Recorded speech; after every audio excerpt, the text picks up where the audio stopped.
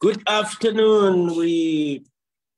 AZAPO Live, we coming to you from a rainy Tembeka. Today we host Advocate Tembeka Ngcukaitobi, who is senior counsel, a well-known author of 2 books, Land Matters and The Land is Ours.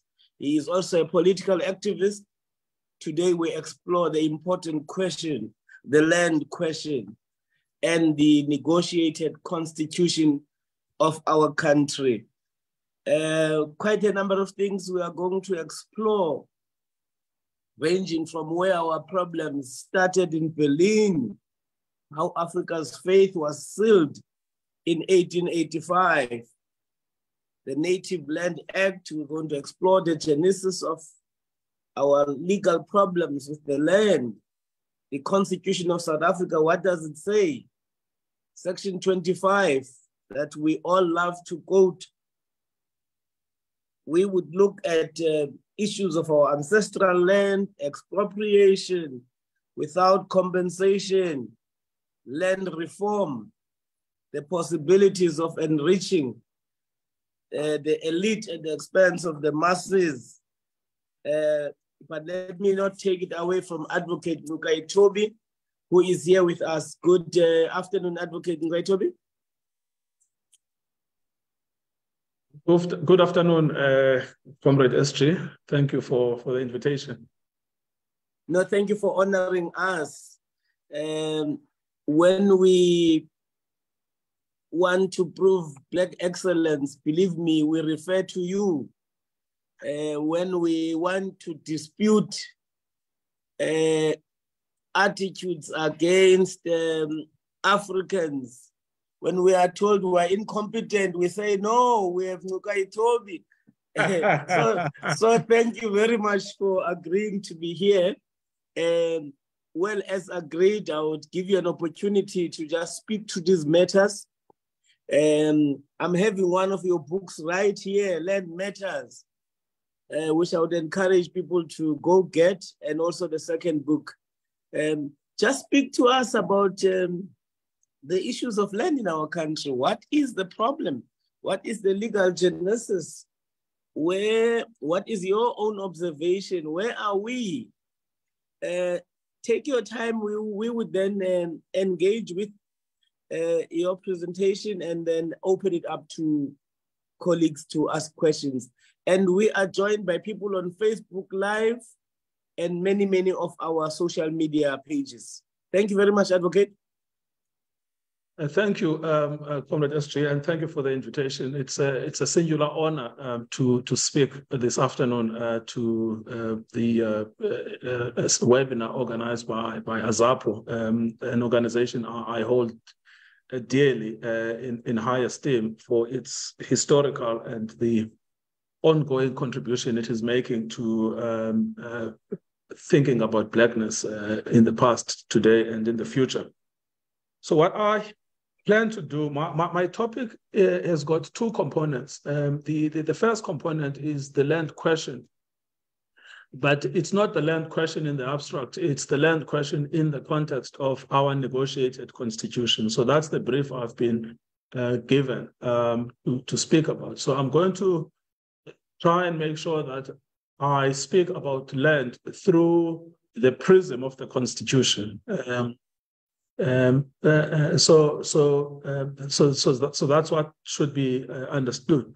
And I'm going to try and explore what the constraints of the Constitution are, but at the same time, what are its possibilities? And I'll do that towards the end of my talk.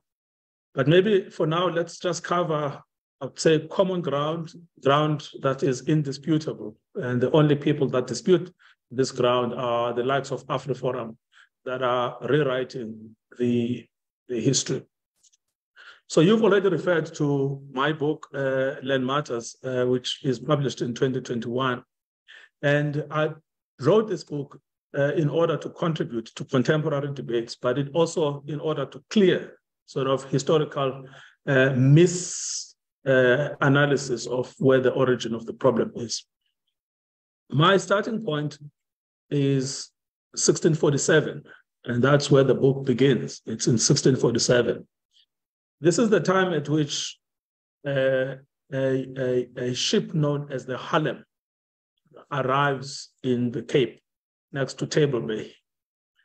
It is owned by the Council of 17, which is the committee responsible for managing the affairs of the Dutch East India Company. And at that point, the Dutch East India Company, Karl Marx writes about this, the Dutch East India Company is essentially the brainchild of world capitalism.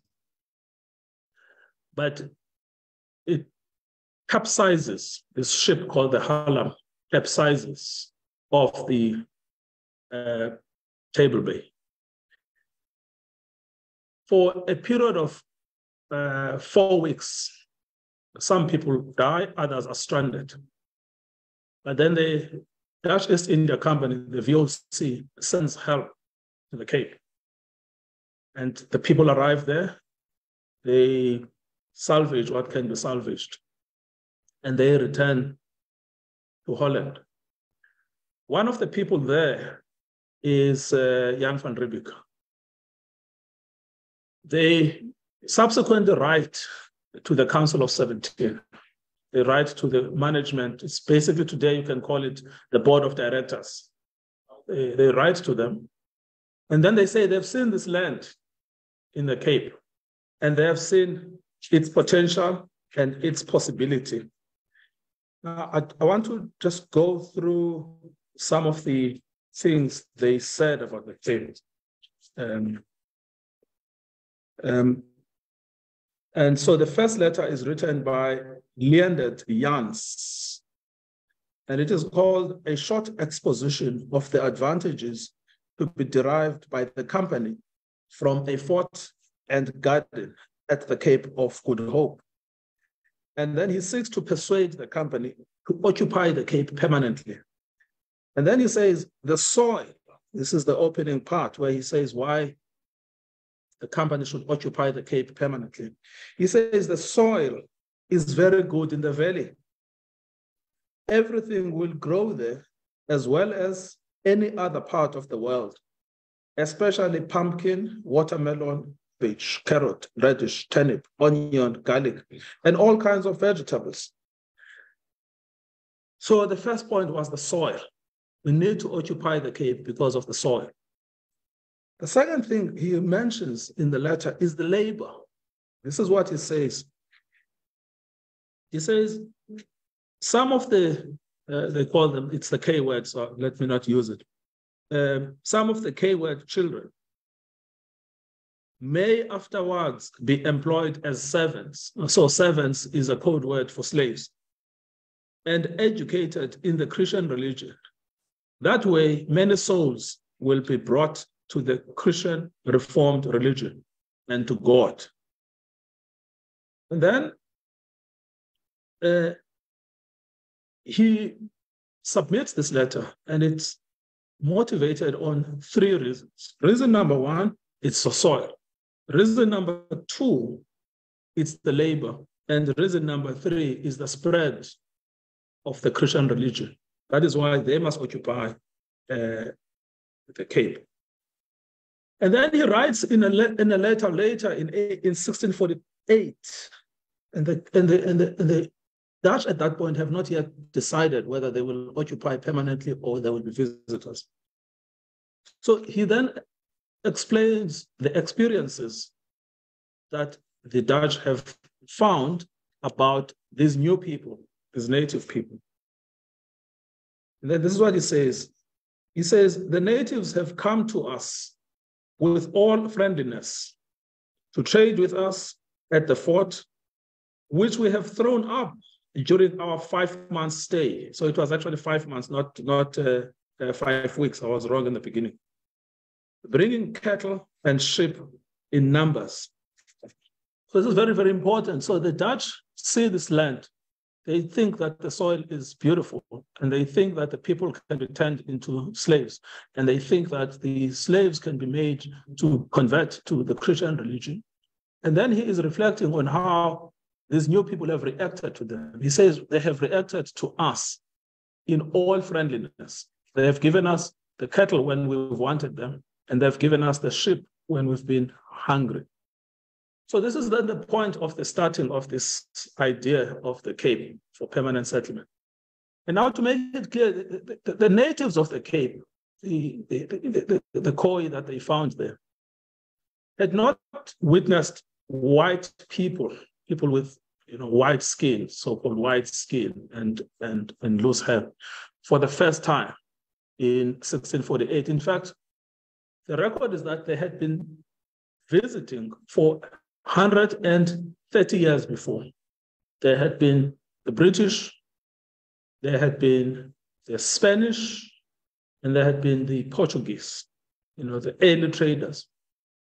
But why were the Dutch different? The Dutch were different because of this idea of a permanent settlement. They wanted to settle permanently. But the permanent settlement, as the Council of 17, so the Council of 17 subsequently approved the permanent settlement. And they appointed Van Riebeeck as the commander. But there was a controversy about the appointment of Van Riebeeck as the commander because he was known to be very repressive, because a military man, known to be very repressive of the native people that he found in Asia, because what the Dutch wanted was basically to control the spice trade from Holland all the way to Asia. So, but Van Riebeeck was very notorious with his repressive methods.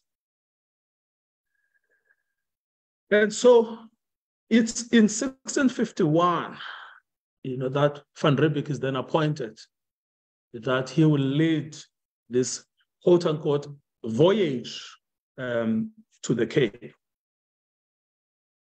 And at the very beginning, Van Riebeeck is clear about how he is going to treat the natives. He is not going to treat the natives in the same way as Jans had done, and because Jans had this, today we can call it liberal posture towards the native people. His very first letter of Van Riebeeck is a very aggressive one, and I want to quote what it says, and it's written in June of 1651. He says, "I have also read in the statement that besides cattle and sheep at the Cape, a multitude of elands, steenbucks, and other wild animals are to be had. If this be true and a satisfactory intercourse established with the natives, in addition to the refreshments obtained, much profit." This is introducing a fourth dimension. We're not only interested in the soil, not only interested in the plants, not only interested in the labor, but we're also interested in the profit. He says, much profit might be derived from the skins of the beasts mentioned, which, dried in quantity and packed closely, might be shipped into the outward bound vessels, which, having consumed part of their provisions on fuel, would have sufficient storage room, and by then taken to Batavia, whence they could be sent on to Japan, where especially steenbuck skins are in good demand and will produce a good deal. So the settlement of the Cape is very important to the Dutch East India Company as a site of global capitalism, right? So he finally arrives in the Cape on the 6th of April in 1652, right? And that's really the beginning of the problem, because as soon as they get off the ship, there is a problem. Where are they going to stay? Where are they going to sleep? What are they going to eat? And from what Jans had told us of his experiences in the Haarlem shipwreck of 1647, they have a very welcoming population that gives them sheep when they're hungry, that gives them cattle to trade. And they began this trading relationship, to survive.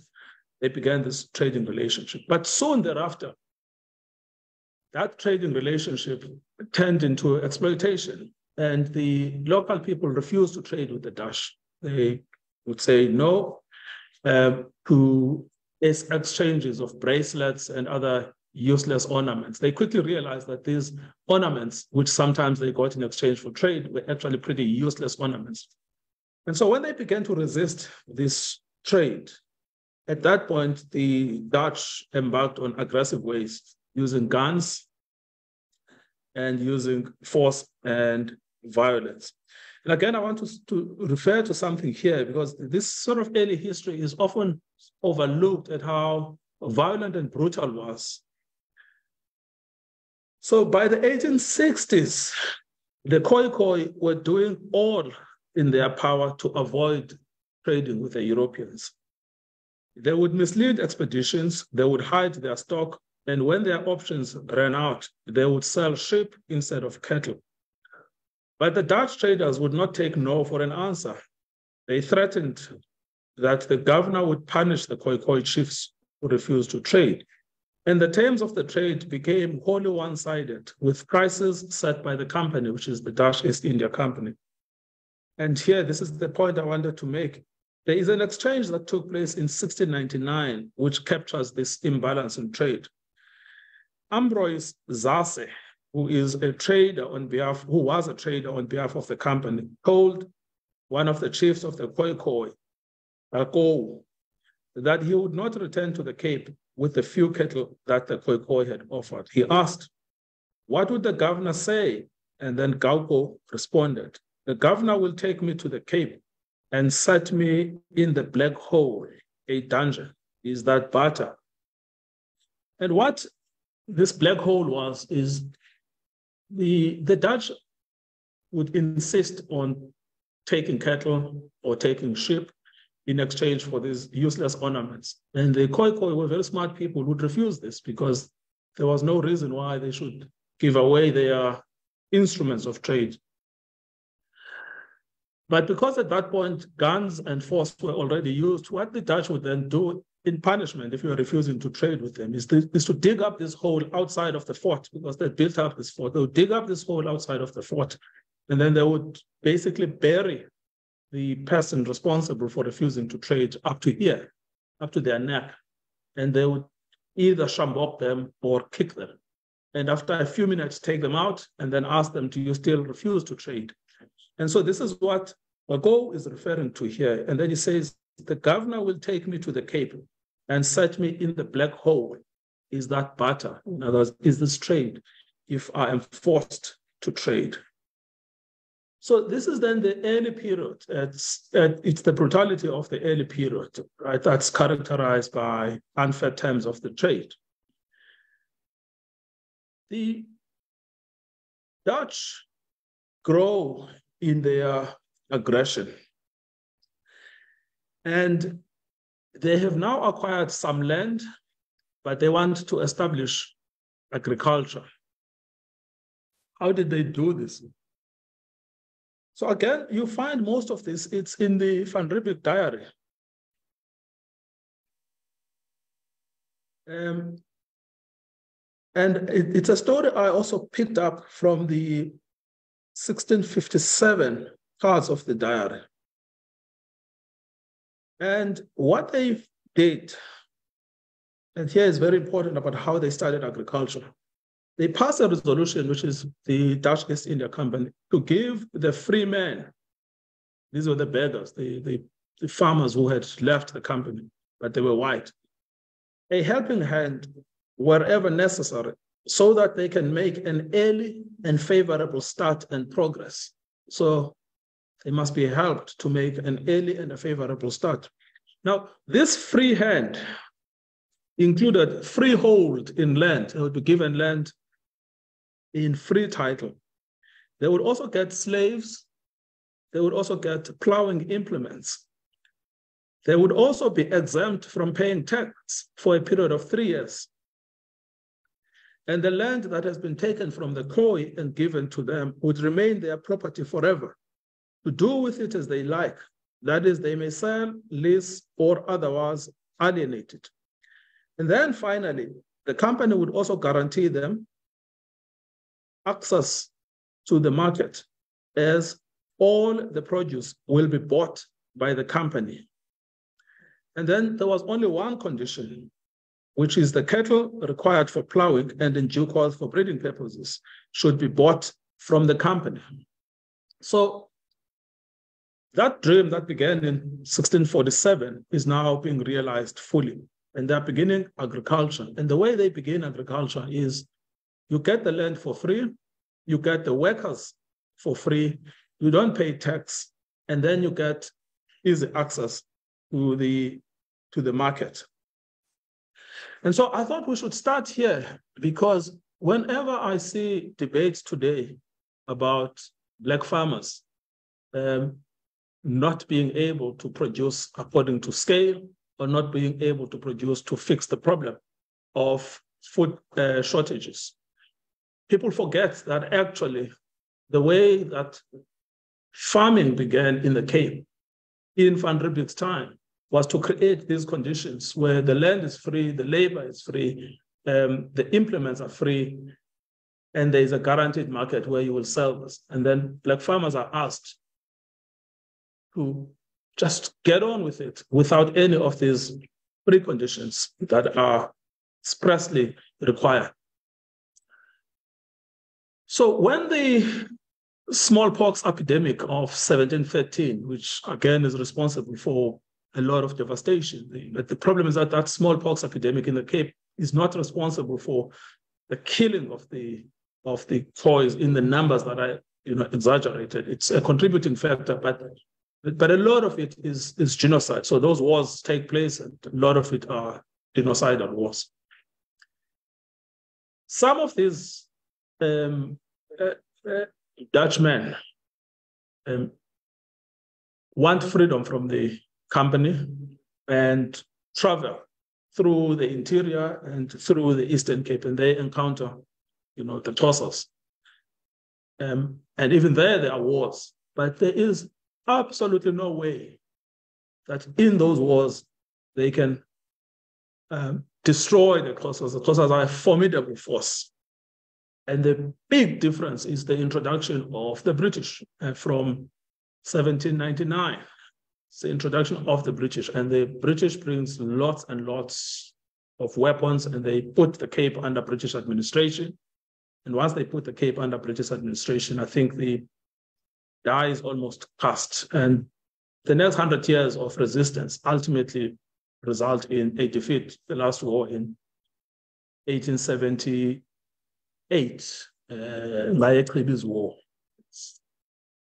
The entire Cape is really firmly settled by the British, and they extend their influence to Natal. And Natal is founded as an extension of the Cape. They send administrators there, but those administrators are Cape administrators, and Natal is part and parcel of the Cape. And 1879, everybody knows Isandlwana. There's a temporary victory by the Zulus, but ultimately they are destroyed at Rockstrift, and they are placed under the British. Inkosi Cetshwayo ultimately goes to Queen Victoria, but the terms of that negotiation are so one-sided. It's so clear that they simply cannot recover, the lost ground. And if he comes back, he will come back as a much diminished king with a diminished role, but paying allegiance to the British and the two areas, Natal and the Cape. And so that I thought we should just clear that because there's quite a lot of sort of disinformation, deliberate disinformation about, well, the British arrived at about the same time as the Ngunis. The Cape. The Ngunis had been in this area for more than 1,000 years on historical archives and all of those. And so the land is ultimately taken by force, by violence, by subjugation. So that is clear. And the country itself is new. South Africa is a new country. It's established in 1910 after the 3 centuries of war, which included pillage and plundering. And you can add on that discovery of diamonds, the discovery of gold, which introduces capitalist interests, and the need for the British to look after the Cape, particularly Kimberley, and then the British to be interested in the Transvaal, which prior to that, they were actually not interested in the Transvaal. They were not interested in what Kruger was doing. But it's the diamond, it's the gold in the Transvaal that piques their interest. And remember, the first guy who tried to occupy Transvaal on behalf of the British, John Shepstone. John Shepstone was a first generation South African. His father, Shepstone, was one of the 1820 settlers. His brother was Theophilus Shepstone, the notorious governor of Natal. But they became really interested in the Transvaal, the gold. They had been interested in the Cape. The Cape had been their crown jewel for years, competing actually with India, in terms of which were the most important British possessions outside of Europe. So these were the two. It's the Cape and India, and Transvaal became important once, quote unquote, they discovered gold. And that gold trade also created new conditions for settlement. So when they decided then in 1910 to form a country, they had a lot of interest in Transvaal. They also had interest in the Free State, because the border of the Free State and the Northern Cape today, is where these diamonds are found, particularly the alluvial diamonds. And the early land disputes about whether an area is in the Transvaal or is in the Cape were around where the diamonds are found.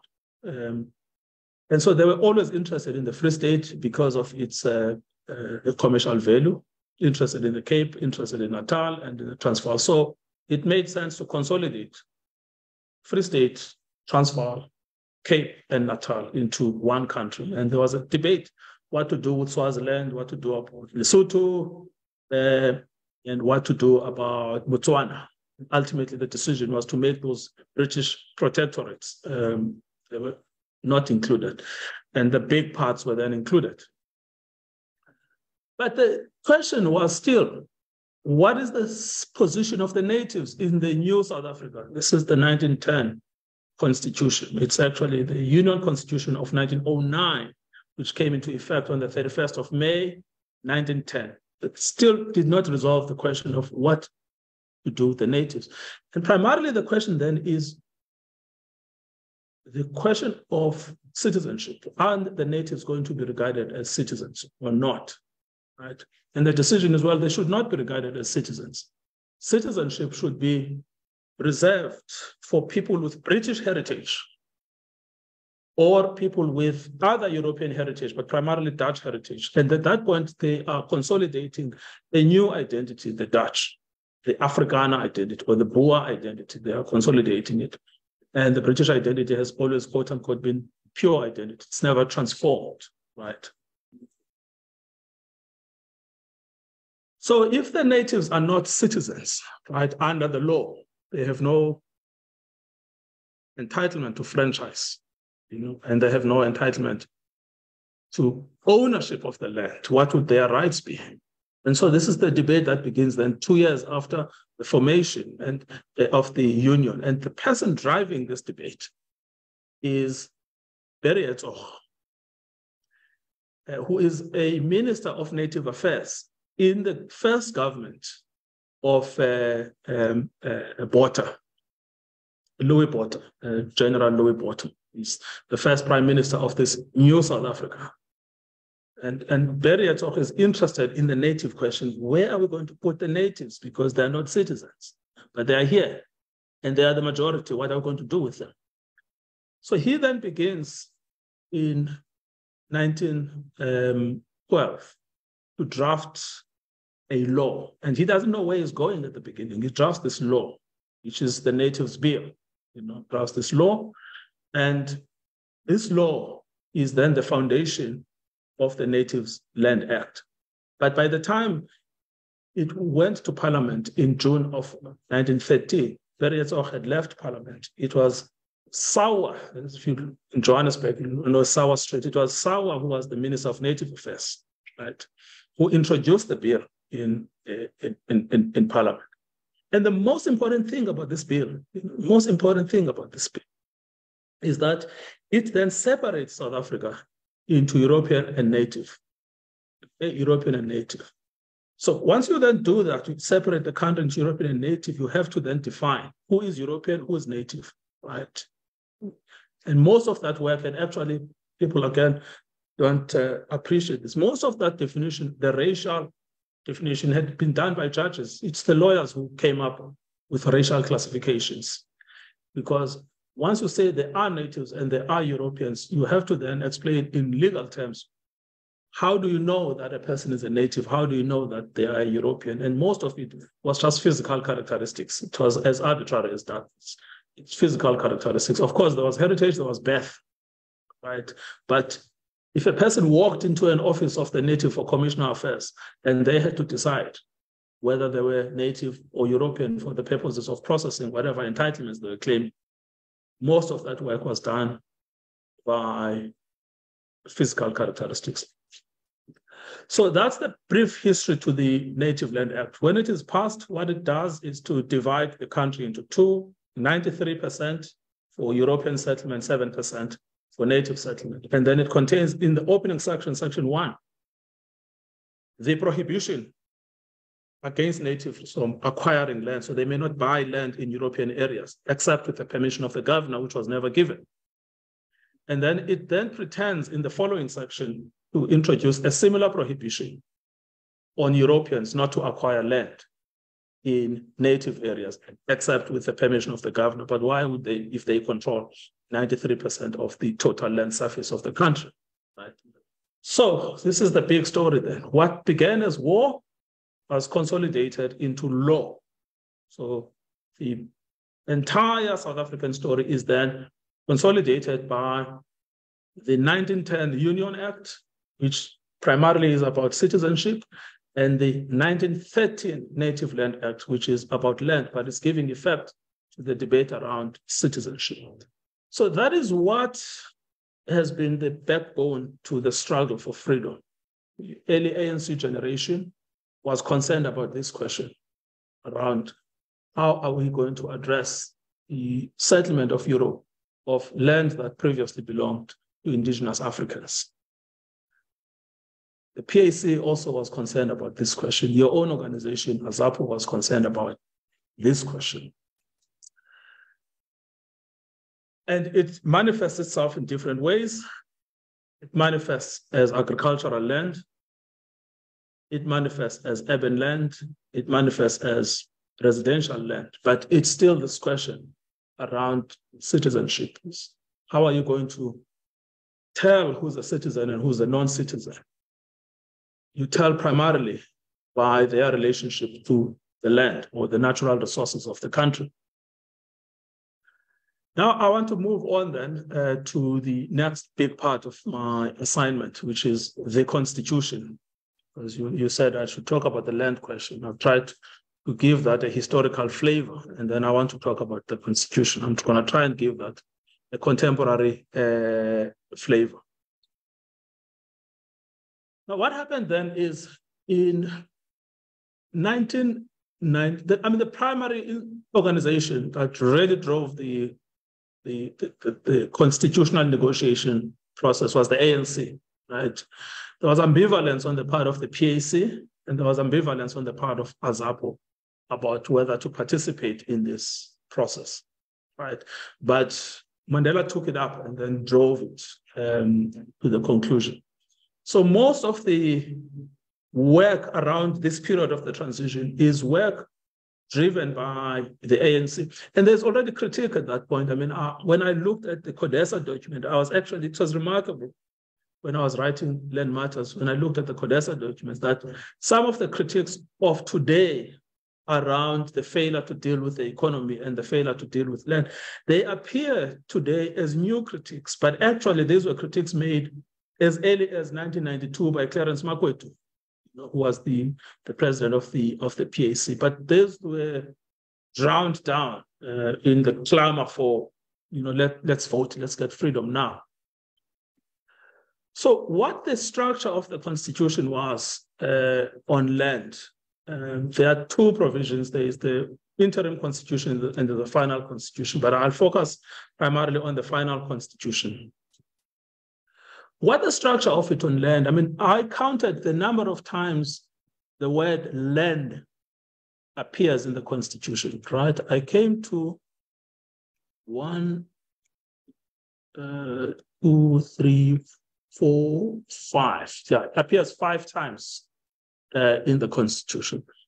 So it first appears in the preamble, and the preamble says, we honor those who suffered for justice and freedom in our land, right? And then the following line talks about our country.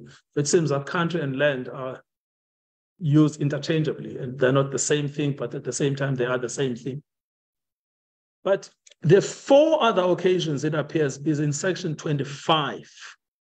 That's the 4 other occasions. Firstly, it's under subsection 4, which says that property is not limited to land.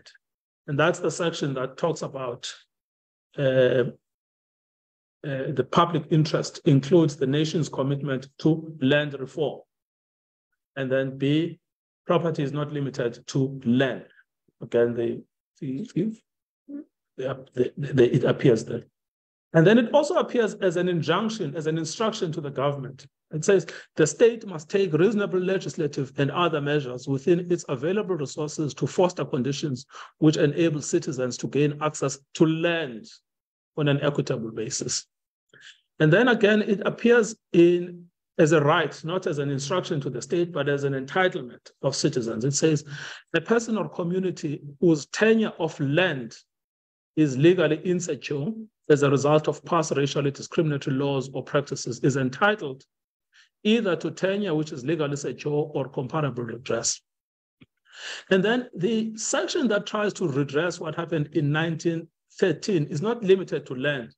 It just says a person or community dispossessed of property, in other words, the bigger concept, after 19 June 1913, as a result of past racially discriminatory laws, is entitled to the restitution of that property or to equitable redress. And then the last part where land appears is in sub 8. It says no provision in this section may impede the state from taking legislative and other measures to achieve land, water, and related reform in order to redress the results in the results of past racial discrimination. So what does this whole thing mean? I want to break it down into 2. Right, I'm going to talk about expropriation in a moment, but I want to just focus on what are the rights that are contained in the Constitution as far as land is concerned, and what are the obligations imposed on the state so far as land is concerned. So what the Constitution does, it gives us a right to gain access to land on an equitable basis. So everyone is entitled to gain access to land on an equitable basis. The state has an obligation that corresponds with that to implement measures within available resources to ensure that those conditions are fulfilled, right? So that's the first right, correlative duty, right? So it's right, correlative duty. We are all entitled to land on an What does this mean, land on an equitable basis? So basically what this means is that we are entitled to land if we need it and we cannot afford it. So if you need the land, you cannot afford it, the Constitution says you are entitled to it, right? And it says the government is under a duty to ensure that that happens. And of course, it must do so within available resources. So it must ensure that those who need land but cannot afford it, they get. So this is what is generally referred to as land redistribution. It's this idea that every citizen of this country, and it says it enables citizens, and there's a big problem there because it excludes non-citizens. So people from Zimbabwe, Malawi, who are here as migrant workers, really, they have no right under the Constitution to be given land on an equitable basis. This is a right that accrues to citizens, and there's a big debate around whether it's appropriate to do so in a country where everybody accepts that African migrant labor gravitates towards South Africa. So that's number one. We are all entitled to land if we need it, but we cannot afford it.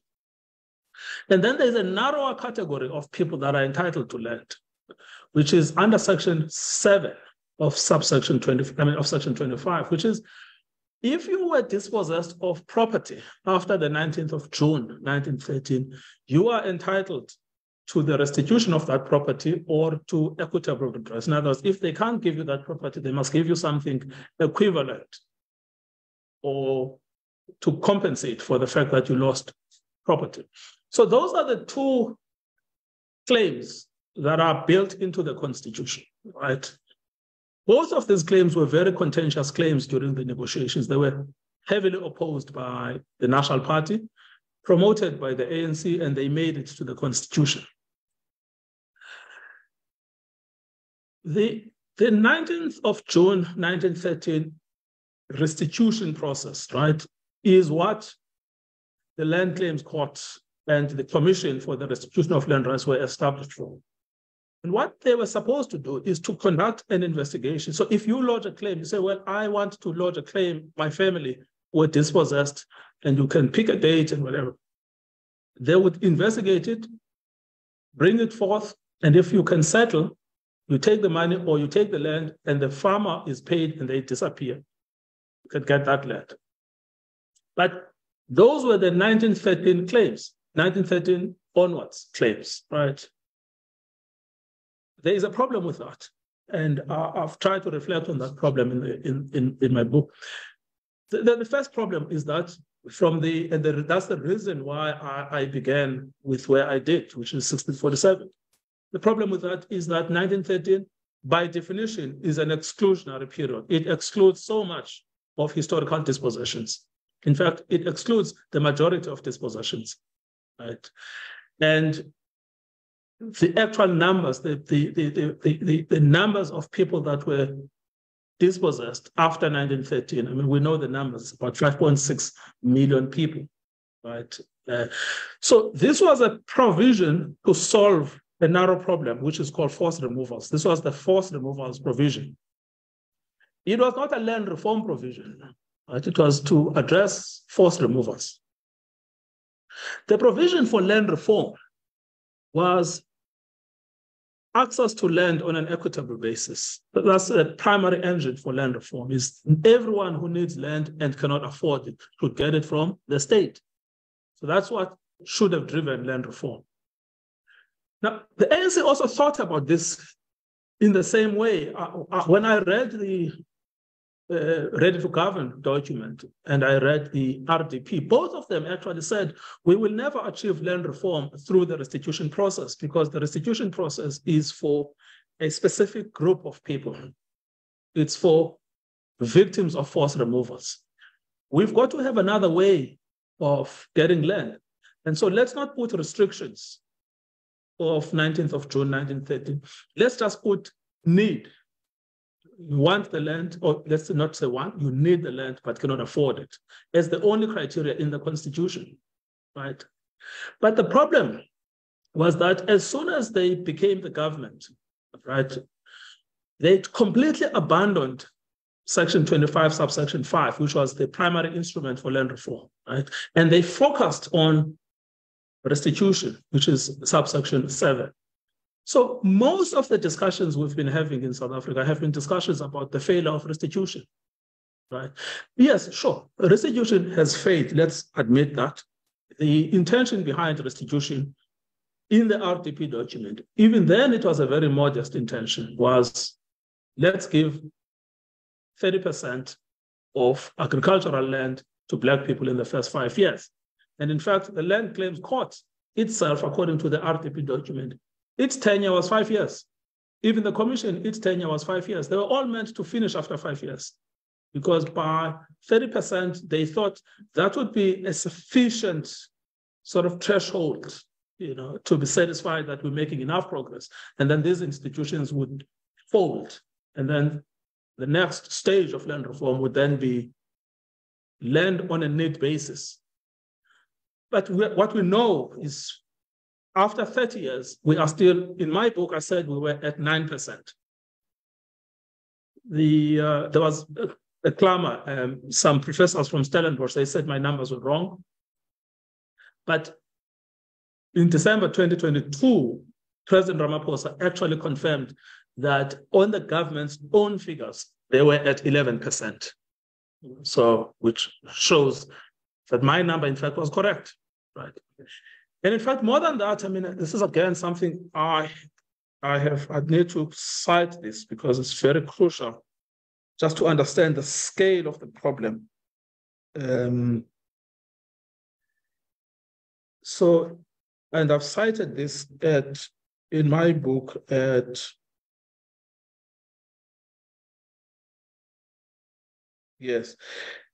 page 111. And so this is to explain if we continued on the current trajectory. So I've said mine was 9%, Ramaphosa's is 11%. I'm happy to take the president's number.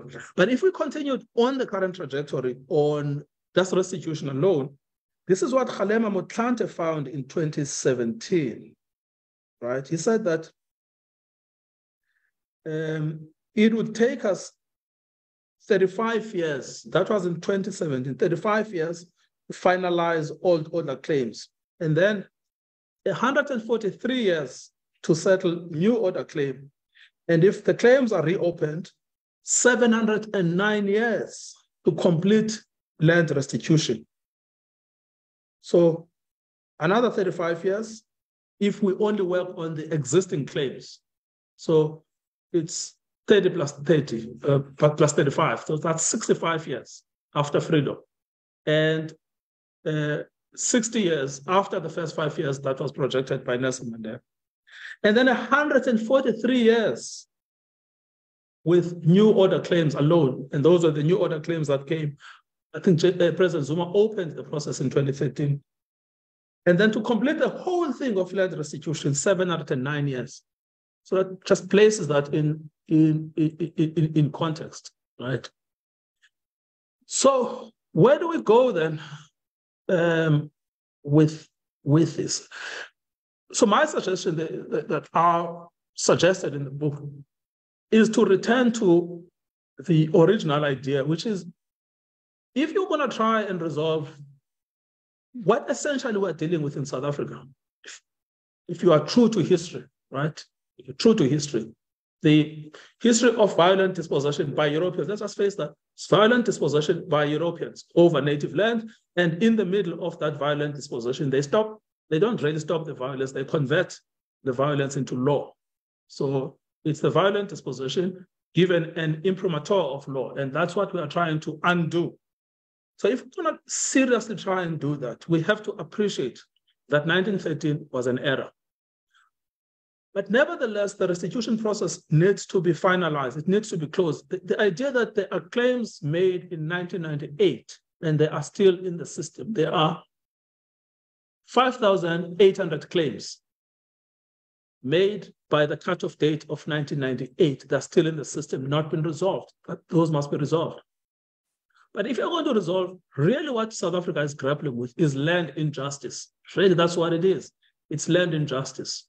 So if the issue is land injustice, we are not going to resolve land injustice by trying to find out who was dispossessed where. I don't have evidence. Personally, I don't have evidence of my father or my mother being dispossessed. But I know by virtue of being Black that they are part and parcel of a category of people that were victims of racial discrimination, systematic racial discrimination. So which means that I am looking for something different to resolve the problem of land injustice, right? Which takes us back to what is in section 25, subsection 5, which is there is in fact an obligation on the state to ensure that we as citizens receive or gain access, doesn't say receive, gain access to land on an equitable basis. How do we achieve this? So the first step is to appreciate that the goal is let's give as many people as possible land and let's do it on an equitable. And equitable is very important because it addresses the central problem, which is we have a lot of concentration of land in private hands. Undue concentration. 72% of all productive land is owned by white people. And you are not going to address the problem unless you focus on privately held land, right? Because to say, well, let's look at state land. What do we know about state land? It's 18 million hectares. And only 2% of that is actually redistributable in the sense that it is usable because state land is not really a helpful point to look into because there are forests, there are railways. So it's not as if you can give that land for settlement or for agricultural usages. So the engine has to be privately held land. We've got to focus on privately held land, and we've got to do it on an equitable basis, which means if the current pattern is inequitable, there is an obligation on the state to break that inequity because the Constitution says it must be equitable. And it doesn't say it must be equal, it says equitable. So which means it appreciates that you are beginning from the premise of inequality and you're trying to resolve the problem of inequality. Now, this is what the ANC government has actually avoided for the last 30 years. It's avoided addressing the question of access to land on an equitable basis. How did it avoid this?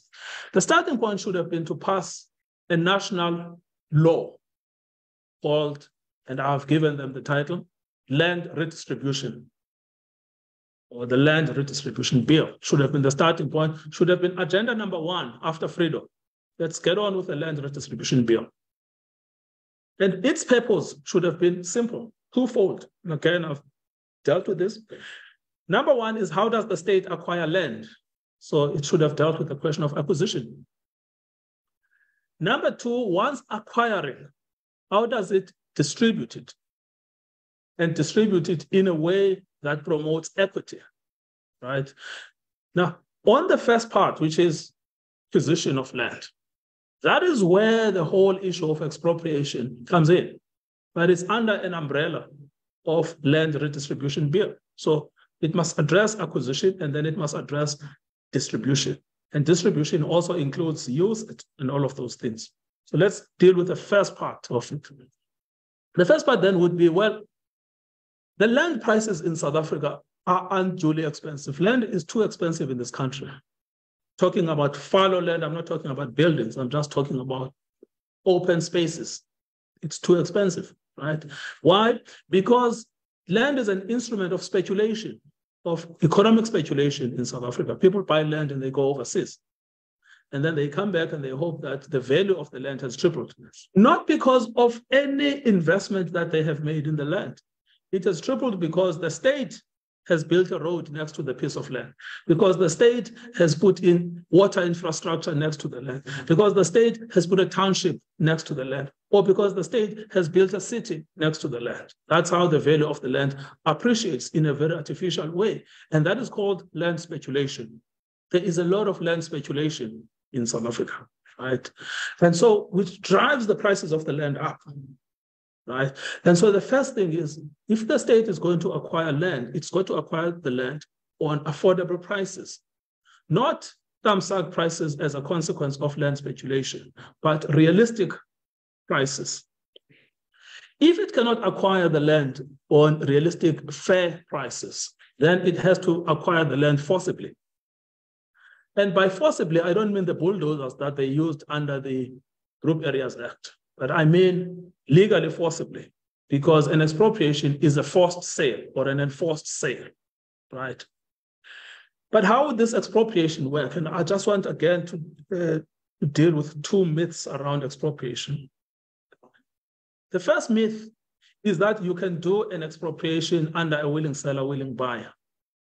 An expropriation, by definition, there is no willing seller in an expropriation. There is only a willing buyer, the state. There's no willing seller. So the ANC has created an artificial paradigm in which, under the 1997 white paper on land, it introduced the notion that the state, as the sole buyer of land for redistribution purposes, can apply willing seller, willing buyer, which increases the level of speculation on land. Because what actually happens is that as soon as people know that the Department of Education wants the land for a school, the prices go up, right? And as soon as everyone knows that this part is about to be expropriated because we need to build a railway line for Gautrain, the prices suddenly shoot up. So it feeds into land speculation. Right? And we have no legal instrument to address land speculation. So if you are serious then about, so the one goal is the land must be available at affordable prices, not artificial prices driven by speculation. Number two, the state should have the potential to force the sale, not by applying willing seller, willing buyer, because willing seller, willing buyer was never designed to apply in the context of expropriation, where there is only one buyer, it is the state, and the seller is whatever the state decides is the seller. And there is no market for expropriation. There's no market for expropriation. It is not as if you are looking at a newspaper on a Sunday trying to see which properties are available in a particular neighborhood, which constitutes the market. In the context of the state identifies a need and it identifies a specific property to resolve that need. So it could never apply this. Interestingly, in my own research, I found that the apartheid judges, in fact, the union judges, were clear on this, that you could never apply willing seller, willing buyer in the context of an expropriation, because you always have, it's actually a figment, because there's never really a willing seller and a willing buyer. There's never really a price, because that whole willing seller, willing buyer is based on this notion that there is a price that is produced by a market. And that when you try and find out how are they determining this, what you ultimately find is that they are asking property valuers to look around similarly situated properties in order to decide whether or not price of a particular property should be X or Y. Most of that is thumbs up. It's speculative, it's arbitrary. There's no science behind it. So if you then introduce an expropriation law, it's got to do away with willing seller, willing buyer. But then how does it work? It's got to design a system in which some properties will be paid above what you could call market value, and some properties would be paid below market value, and some properties would be taken for zero, for nothing, right? What you cannot have a one-size-fits-all, right? You cannot say a one-size-fits-all, where everything can be taken with no value or everything can be taken with value. And I've made this example many times. I've acted in fact, I continue to act for the community in Kolobeni. An Australian company has come in, it wants to develop titanium, fine. But the community says no, the government is entitled to expropriate the land and then remove the community and allow the mine to mine if it wants. The question is, if the government elected to expropriate, what compensation should be paid to the citizens of Kolobeni? Now, those people who don't see the need to distinguish would accept that those people should be paid nothing if everything is without compensation, right? But then that's where the inequity is, right? So you would say, well, in those cases, then maybe those people should be paid above what the mine would work. But then it means you cannot put in law that everything that is taken by the state is without compensation. What you need is a gliding scale. So that's the first part of it, is deciding how the state will acquire the land. There is a new, well, maybe not that new, but there is a dimension to it, which is, well, why does the state not just own everything, right? Now, sure, you can have that debate. I promise you, Black South Africans will oppose any idea that the state should suddenly own their properties. They will say, for the first time in history, we have the possibility of owning our own farms. And as soon as that opportunity arises, those farms are being taken by the state. That's what my clients have told me in Ngonyama Trust Land. That's what they've told me in Tolobin. But if people want to try this idea of everything owned by the state, they must tell the communities that. So then that's the first part of the land redistribution. But then the second part of it is the redistribution part. And again, there are some complexities here that we have to look into. The one area is, well, who gets the land, right? Who gets the land? Now, the problem we've had in South Africa around this has been, again, the absence of a comprehensive policy on the selection of beneficiaries. We have no way of deciding who the beneficiaries ought to be. And the consequence has been what I've referred to in the book as elite capture. The people that tend to get the land right, are people that have got access to the political networks and the connections, and some of them, in fact, have worked for the state before. You know? So the question then is, how do you turn that into a system in which the people that really get the land are those that deserve? So they can deserve because of their economic circumstances, or they can deserve because of their entrepreneurial flair. So some people are genuine farmers, but what we have in this country is a funny system in which the people that are getting farms are not themselves farmers. And what ultimately ends up happening is that these farms are then used as weekend getaways, right, by a few politically connected. So the first thing is deciding who gets this land. The next thing is deciding what is the land used for. At the moment, most of those debates, those questions rather, are answered by landowners because our policy is currently primarily driven by landowners. So what gets to be done on the land, the state can impose those conditions.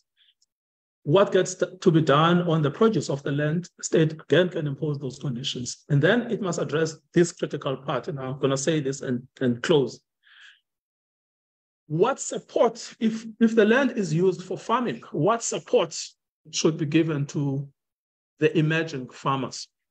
Remember that when I began by drawing the example of Van Riebeeck himself in the Van Riebeeck diaries, saying the new and emergent farming class will not succeed unless we have 4 conditions. We give them the land for free, we give them labor, we give them tax breaks, and we guarantee them access to the markets. And that is how they began. Now, you can apply the same model. It's a very simple model. Right now, the land bank is in a state of paralysis. But if you look at its loan book, right, 12 billion, well, there's 40 billion rands worth of loan book. 12 billion rands of that loan book are non-performing loans, right? And they've had to write down so much, I think it's now at 20 billion, basically write off rather than write down. So which means you need another institution or the land bank itself to play the role of being a DFI, to provide developmental finance. Not in its current model, because its current model was distorted in 2004 when Thabo Mbeki decided that the land bank should lend on security. Now, once you say that you should lend on security, you are no longer DFI, because the people that will be able to borrow are people with security. But the intention is to ensure that you facilitate the acquisition of security, right? So you've got to think about how should these small-scale farmers be supported financially. Right now, the figures are astonishing. 78% of the farms that have been acquired through the restitution process or the redistribution process are not performing. They are lying fallow. Now, that's not a reflection on the ability of Black farmers. It's simply a reflection on the failure of the state to provide the support. And the support primarily is in 2 ways. 1 is financial support, and 2 is access to the markets. And until you've addressed those 2 problems that any farmer would need, whether it's white or Black, doesn't matter, any farmer needs finance to start, and it must be patient capital, because farming is a big job. And then it must be access to the markets. They need to know what they should do with the produce. And so you can't continuously tell us about, well, there's food insecurity, when in fact the conditions of Black farmers to produce the food for the nation are in fact dismal. I think at this point I should stop. That's the future I see. I see a future in which we go back to Section 25, subsection 5, and we focus on need for land on an equitable basis, and that applies to urban land, and it applies to agricultural land. Thank you, Comrade SG. Thank you very much, Advocate Ngcukaitobi, for giving us and painting a picture of where we come from, the genesis of our land problems from a legal point of view. We are going to allow you to ask your questions. Given the limited time, I would not ask many questions. But just to observe, it would appear to me, Advocate, that we have even failed just in terms of the subsistence to farmers. We have even failed where Mangope, Matanzima, and Sebe succeeded in supporting black farmers. I also note that you are also arguing that we have failed to implement the bare minimum that is allowable in the Constitution. And perhaps as you respond to some of the questions, you would expand for me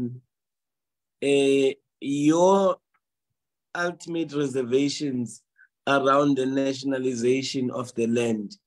I heard you loud and clear around what the communities would think. But do you not think that if we nationalize the land and invest it in the hands of the state, we would be then in a position to support everybody other than this piecemeal approach where people claim land, they have to bring title deeds, and so on and so forth. And when I ask this question, I ask that perhaps we don't deal with the expediency that creeps in, that because we have a particular attitude towards the governing party informed by their own corrupt practices, that we now perhaps have an attitude against the state. I'm going to take 2 questions that I see in the chat box, allow you to just respond a bit, and then open it up for people who want to put oral questions. Please do raise your hands. I also want to acknowledge that this program is watched in many countries. As a result, we have amongst us Professor John Trimble. I've got to acknowledge you from the All African People's Revolutionary Party, based in Washington, D.C. and many other African countries. They are all watching. We also have Comrade Mafafa from the NNLC of Swaziland. These are our partners as AZAPO as we continue the journey of land repossession. We have a question from Mahauda that says, very informative indeed, Mahauda, but why don't we make class action for those of us who need land? Tembiso Pagade says, Advocate Ngcukaitobi, was it a fair settlement of the land question? What is a fair settlement of the land question, rather? That is politically correct and acceptable to all parties involved. This question was asked much earlier on. You may in part have touched it on your own proposal around the land redistribution bill, but you may touch on it. Advocate Ngcukaitobi? And please do raise your hands, colleagues, for more questions. Yeah. No, thank you. I mean, I think let me just start with the last point around, well, what is was the fair settlement arrived at, on the land question? I think one part I skipped in my presentation because of time constraints, which I thought I was going to deal with, but I didn't, is the Southern African experience. I don't know enough about North Africa and French Africa, but the countries that we have sort of a closest historical similarities is Zimbabwe and Namibia. Zimbabwe was occupied by the British at about the same time as they occupied us. In fact, they thought the whole thing was the same thing. And Namibia was basically an apartheid country, just like South Africa and Southwest Africa. So what happened in Namibia and in Zimbabwe, right? This is, for me, the simplest explanation. In Lancaster, they had to decide in Zimbabwe, well, what are we going to do about property that was acquired by the British during the period of colonialism? Now, you have 2 options there. The first is you destroy everything. Destroy everything, No one is entitled to any property. We start afresh, and then we can start a new property system. The other is you allow everyone to keep what they had under colonialism. And then you hope over time, to implement a redistributive approach. So the choice in Lancaster was to allow everybody to keep what they had. Right? And so came back from Lancaster. The British still kept all of the properties that they had acquired under colonialism, unfair and unjust as it was. That was the scheme.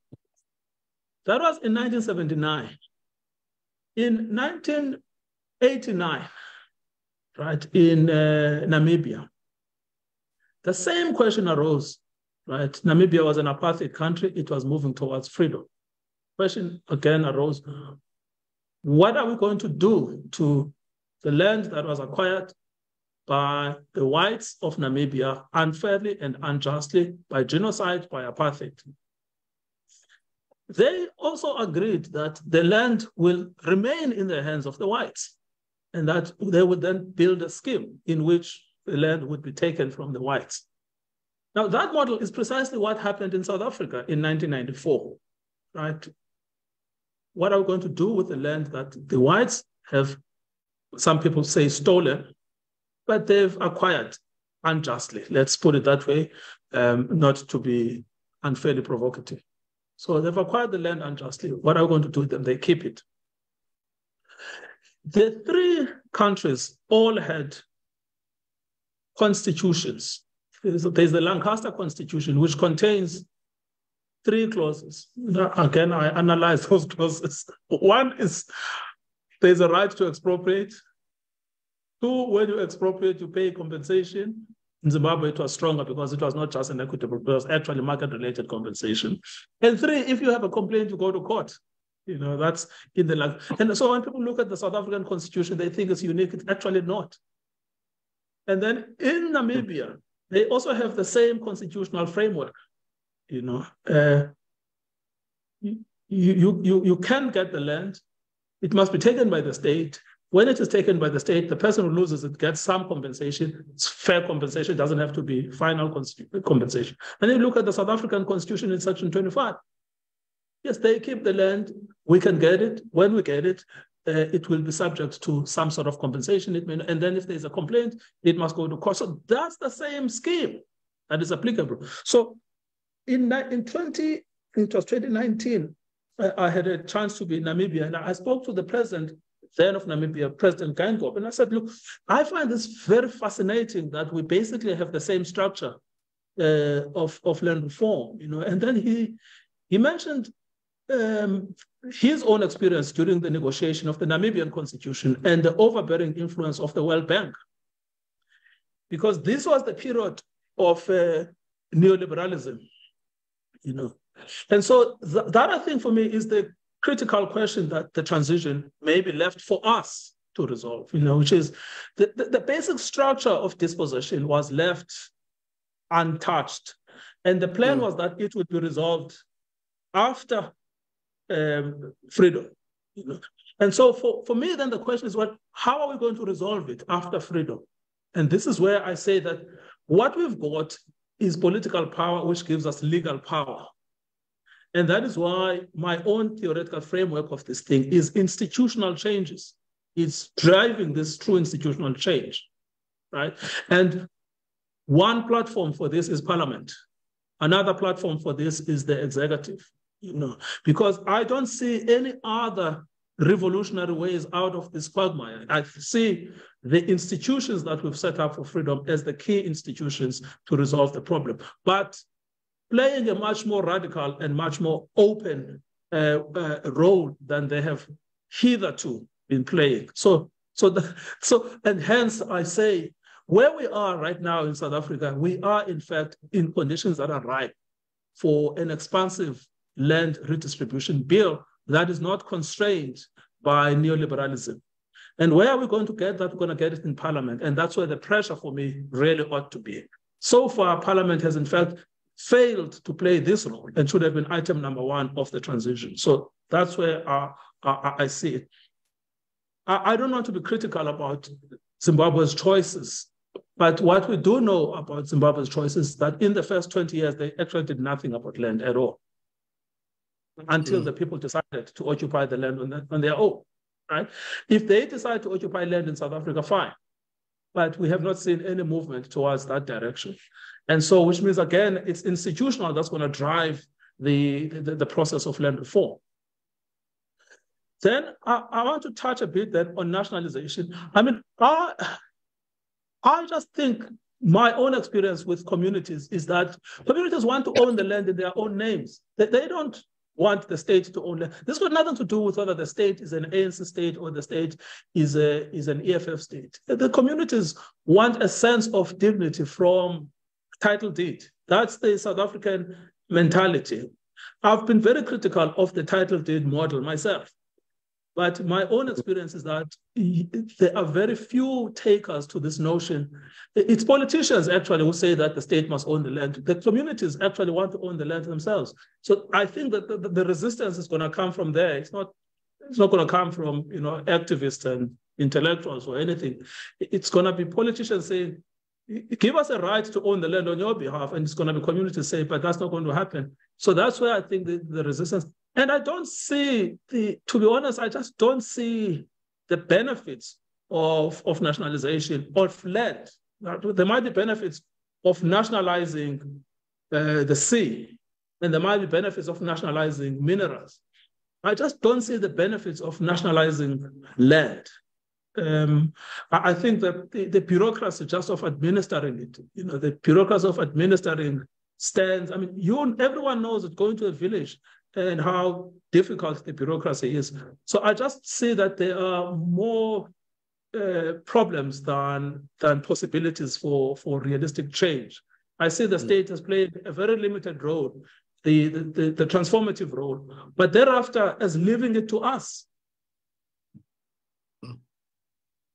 Thank you. Thank you, Advocate Ngcukaitobi. There are questions on the chat box, but at this point in time, we go to the #1 citizen of the party, President Nelvis Begema. You're welcome. Thank you very much, Comrade Swepu and Comrade Ngcukaitobi. Toby, we are very proud of you. You need to know that. You already know it anyway. But listening to you, I noticed that you just went past any possible mention of the Portuguese colonialism, their invasion of the land as they're trying to find a sea route to China in the 15th century. And then there's a lot of havoc they did on that side of eThekwini. But I also noticed that there is a nuanced skepticism against the nationalization of the land in your presentation. But you are saying the reason for that is that your clients seem to be favoring the title deeds model. And my problem with that is that that seems to be individualistic. It's not informed by the communal and the Black solidarity desire of the people as informed by the struggle.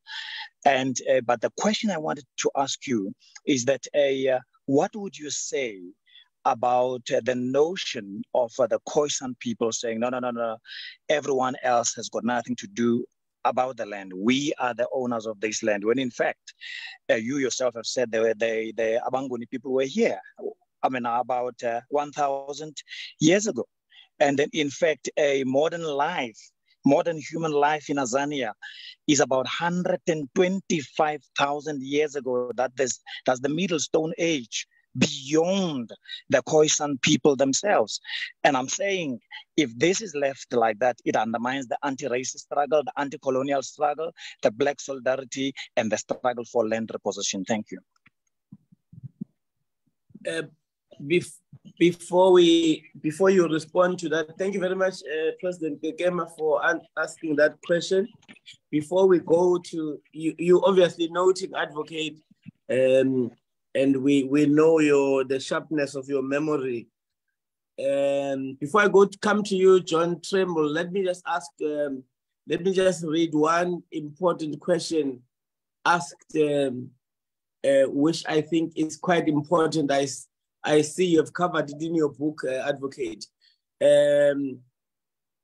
Matabo asks from the Free State, where do you locate women in the principle of land and equitable ownership? I will come to the next two, but I want you to answer after John so that you then deal with the three questions. Professor Tremble? Thank you. I'd like to start by thanking our presenter. He was very thorough, and I've gotten his book and I find it very fascinating. My question is, why aren't we examining Zimbabwe's approach to land reclamation more? I lived in Zimbabwe for a couple of years. I was there, particularly in 2003, 2004, and observed several things. One, they had a regional support structure set up to support the farmers, similar to what I hear you suggesting. Secondly, they had a significant budget set aside to support these farmers, which would include tractors, seed, and other things. Third, a key point is the initial approach that they took. It's not about expropriation, it's about reclamation. It's about reclaiming the land that is justly belongs to the people in the area. And the other thing is about distribution. And the distribution was very localized so that they were able to distribute to over 300,000 families. My question is, why aren't we examining more closely the Zimbabwe approach and examining more closely actually the problems that they're having, which are directly linked to the fact that they have sanctions that have basically crippled the economy? Thank you. Thank you, Professor Tremble. Advocate Ngcukaitobi? Yeah, I mean, I think maybe to start with the last one. I mean, I agree with the first 2 points entirely. I mean, I think that you need institutional support for local farmers. I mean, you've got to move away. If the plan is, maybe let me put it this way, if the plan is, let us resolve the problem of land injustice and let's resolve, and the reason we must do so is so that we resolve the problem of hunger, starvation. People must eat from the land, right? We have to move away from the mentality of big pharma, right? This idea that we're going to have large-scale farms and they're going to produce tons and tons and tons of millions for distribution into much more localized, right? Much more localized producers for, not for subsistence, commercial, but on a local scale. So if that's your vision, and sometimes the ANC says this, it's agrarian revolution. They say agrarian revolution. Very fine, it's agrarian. But most of its focus, most of the economic focus of South Africa is urban. You know, they're interested in industry, but every manifesto is agrarian. So if you're going to do agrarian, then it's got to be localized, small scale. But if that is so, then what we've got to do is, I think the speaker says regional support, which I entirely support. I mean, I used local support. So it could be municipal, provincial, but it's got to be localized support. And then secondly, the budget is very crucial. And I didn't mention the budget, but the one point about South Africa is that the budget for land, despite the claim that South Africa is moving towards an agrarian revolution, the actual budget allocated for land has been declining.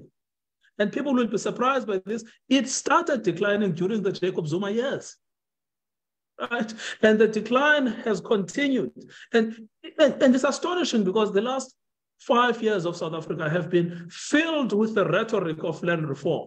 But that rhetoric has not been matched by resources available, which itself is a departure from the obligation that make the land available to those who need it and make the resources available to those who need it. So I agree with those entirely. I mean, I also agree. I'm not that critical, actually, of Zimbabwe. I try to understand Zimbabwe and to explain it. You know, the point I'm making about it is simply that the Lancaster framework is actually the same framework that we ended up having ourselves, right? The same framework that the Namibians ended up having.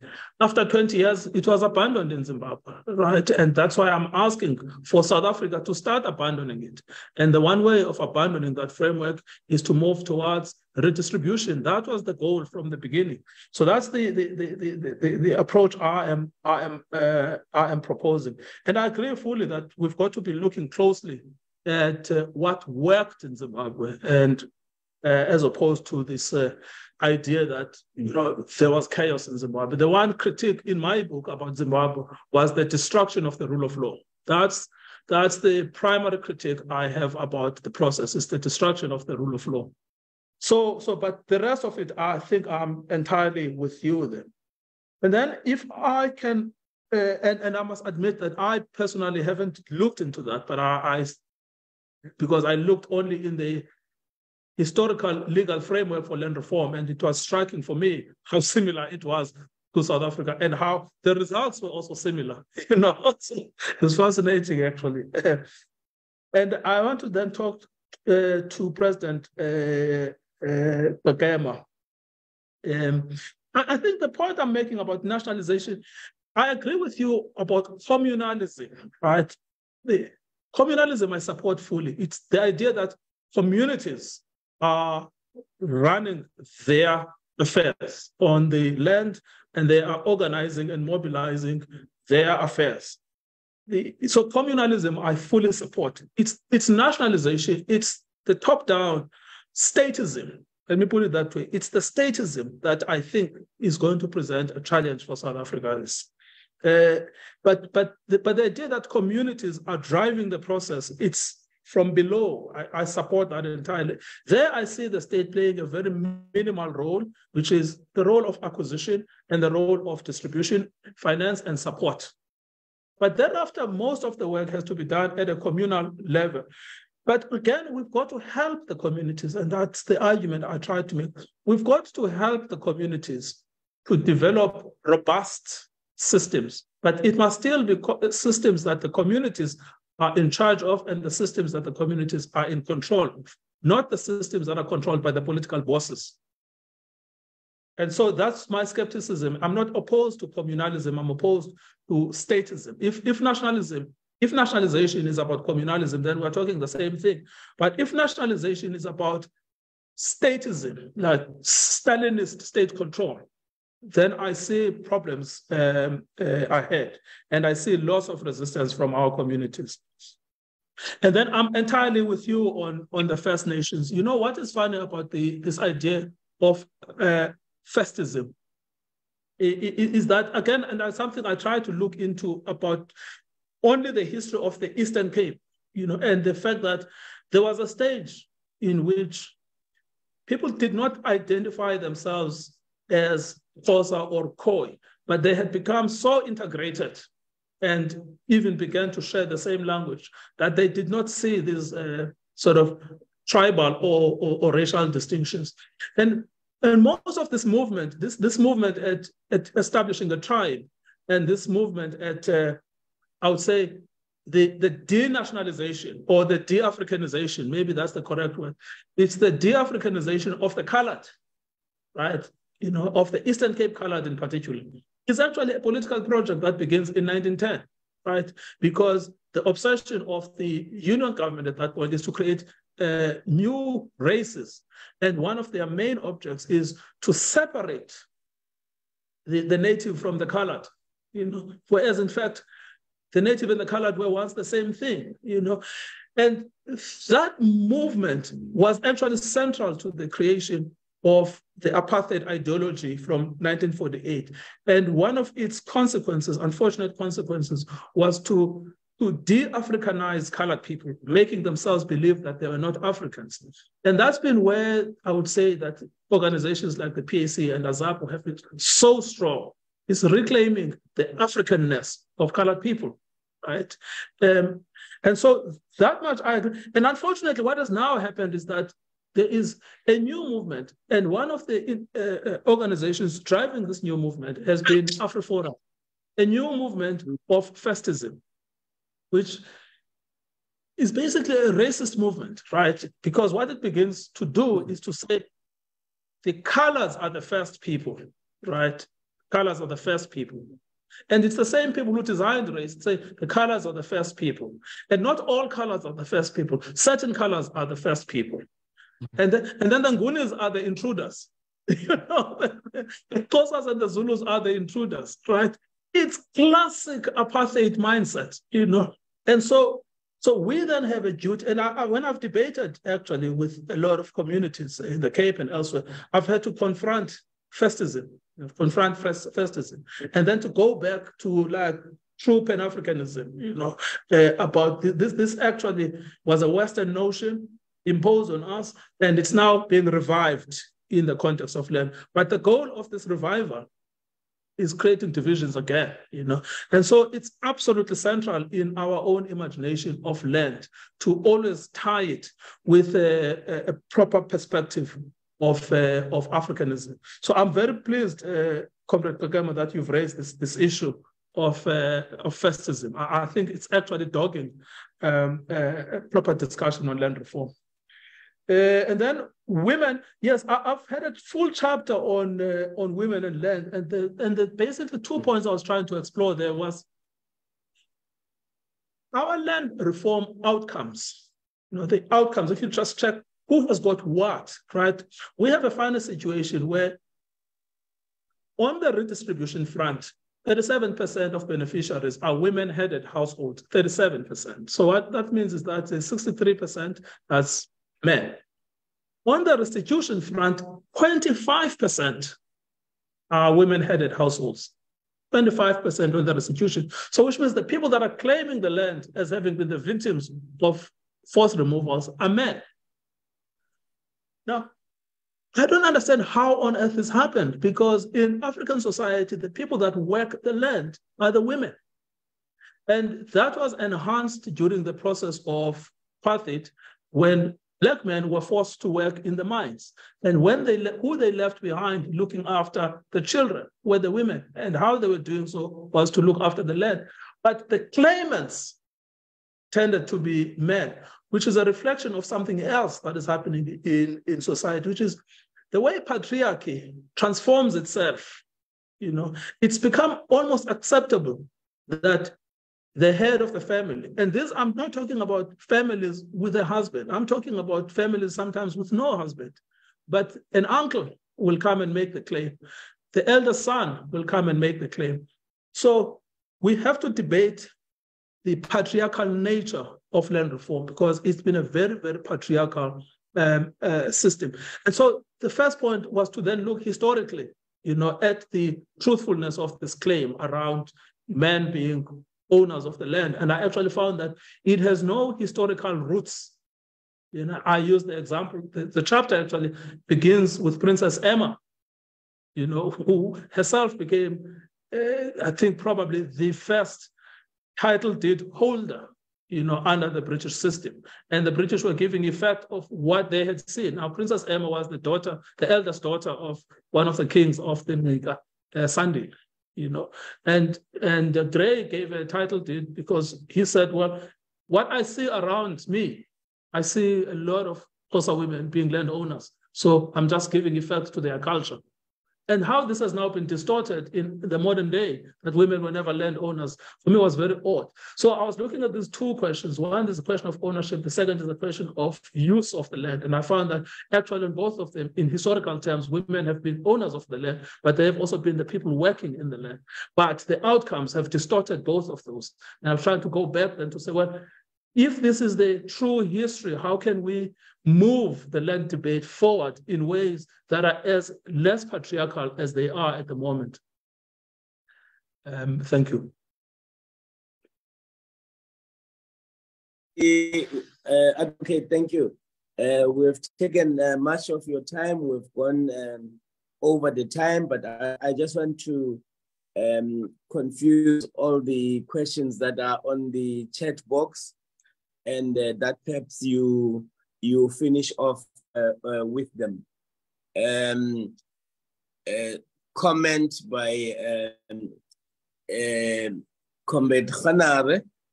It says, advocate, based on your submission, is it correct to say that the ANC and not the people, at least not Black people, through CODESA, has legalized land acquisition through deceit and conquest? Is it constitutionally possible to call for a referendum on the legitimacy and legality of the current constitution as a whole, with a particular reference to the land? Interesting debate by Kundile.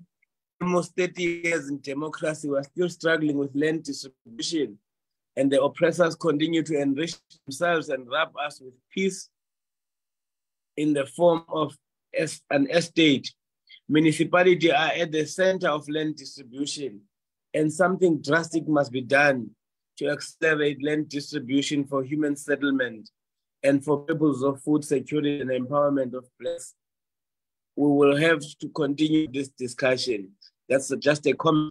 Nancy Wright writes, can you discuss the relationship between land reform and extractivism?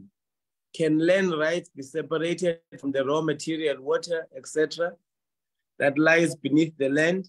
Should these resources be privately owned? What role is played by international imperialism? Ngongo says the issue of women is also not perpetuated by the past patriarchal methods of acquiring RDP houses, that they were easily distributed to men or those married. Let me go up a bit. Nomasango notes that very interesting debate. Thank you very much, Advocate. Matawa has asked this question. She thanks you for an informative session, but she wants to know, what is your view, Advocate, on the 30 years land leases of government versus equitable land distribution? There was a question, which is the last one I want to look at, from Molifi Fogong. He says the context of land redistribution or ownership as espoused by Advocate is premised on capitalism, whereby the land is commodified. People that Advocate refers to find it attractive because they can use the land as security to borrow money from the bank. What we need to sort out the allocation of land in traditional communities. Quite frankly, communal land ownership provides the most secure tenure on land, because even SARS can't attach a property built on communal land. We need to sort out this challenge. The challenges in communal land ownership and not discard nationalization of the land. Those would be the last questions, Advocate Ngcukaitobi, that you respond to. Unfortunately, we can no longer take questions. Thank you. I think that I don't want to sort of like respond in the sense of, you know, it's a dialogue, but I think just to make sort of concluding sort of observations. I mean, you know, I didn't speak a lot about sort of communal land and the problems there in communal land, you know, that we have to confront. It's very sort of attractive, you know, to paint this picture of tranquility in communal areas. But when you actually are in the communal areas and you look at the struggles of the communities there, particularly around chieftaincy and around patriarchy, then you realize that we have to confront the idea, again, a distortion of the customary systems, which assumes that the chiefs are the owners of the land. And because the chiefs are the owners of the land, they are entitled to eject people from the land or to dictate what they may or may not do. So I've been moving for a system that's equitable, in which the power is channeled downwards, you know, rather than upwards. You know, so So again, I think we should just be a bit nuanced talking about the communal model. Secondly, the communal model is not properly developed in South Africa, right? Because of the distortions. And the two systems I've studied more has been Natal and the Cape. And Natal primarily through the prism of Theophilus Shepstein, right, who is responsible for the distortion of the Natal communal model system, which remained the law in Natal, by the way, until 1987. The Shepsteinian model remained the law. I mean, who knows that it was in fact Shepstein who said the maximum number of cattle that must be paid for lobola is 10 cows. And now everyone believes that to be custom. But it was actually a proclamation passed in 1867, right? And it now, the same thing about the excessive power that the chiefs have over the land. Those are all believed to be part and parcel of custom, but actually they were not. So in true customary system, the land really belonged in the family. So everyone knew this is your burial ground as this family, and this is your grazing ground as this family. And no one could just come and take it. So yeah, sure, there were no title deeds, but there was a very strong system of tenure. And then the next comment I just want to make is around this, this debate about, well, what do we actually make of 1994 in terms of like its significance in the permanent journey towards freedom? You know, what do we make of 1994? Look, whatever its limits were, I personally do not think I would have struck a better deal, but other people think they would have done a better deal. But whatever its limits, my focus is really to work with the current instruments. So the one most obvious instrument is land redistribution. I just cannot understand why there is not enough noise about land redistribution. Another is the fact that we've got 5,800 claims that are piling up in the bureaucracy of the government. I just don't understand that, you know, why we don't have that system. And then we don't have those resolved. And then the last thing I just want to say is that it's around this idea that when we debate the land, we've got to ground our debate in people's experiences. You know, there is quite a lot I find in which we elites, you know, speak on behalf of the people. And when we do so, we sometimes forget what the people actually want and what the people actually think for themselves. I've found it very, very humbling when I go to Khayelitsha or Tolobeni and integrate myself with those communities and listen to their needs. And often, actually, they are quite contrary to what I assume, you know, is their need. And that's why, you know, sometimes I don't get like even the expropriation thing. I didn't initially take a position on expropriation, but it's only after I'd gone to communities and spoken to them. And I actually realized that there isn't a popular support for it, you know, and you would assume that in fact there is, but I realized that there isn't a popular support. What there was is, what they were saying is that we need the land to work for us and our children. We don't need the land to work for the state, you know, and that's often where I find that there is a disconnect, right? A disconnect between what the elites are saying about the land and what the people are saying about the land. So I think that it's a process issue and not so much a substance issue. So a lot of the things I write about land, of course, there's a lot of research I've independently done, but a lot of them are actually informed. And that's why most of it are actually counterintuitive, because they don't coincide with a particular ideology, but they are grounded with what the people say. So maybe that's something that for us, maybe as AZAPO, that we've got to be spending a lot of time understanding the needs and understanding how those needs are themselves transforming, because the needs of 1913 are no longer today's needs. And so that transformation, we've got to be in the heartbeat of where that is happening. Other than that, Comrade SG, I want to thank you for inviting me. It's been a great pleasure to be at AZAPO. It feels at home, and hopefully we can look at another debate in the future. Thank you very much, Advocate Ngcukaitobi. And of course, I am going to call you immediately hereafter to take 2 more minutes of your time. And yes, AZAPO would be inviting you. We are in the process of organizing a land summit because the debate must continue. We actually need our people to talk about land, to reignite the debate around land. And I want to end this session today by thanking the attendees as well, who asked critical questions to keep the platform alive. We end it with a quote in your book, Advocate, from William Falcon, who wrote, "The past is not dead. In fact, it's not even past.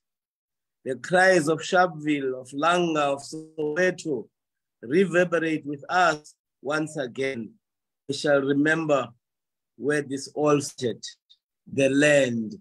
Thank you very much. See you guys here next week, same time. A very interesting guest we are going to have as well, which we will announce in due course. But thank you very much for giving us your Sundays every Sunday to debate with us critical issues. From AZAPO Live, we say thank you and goodbye.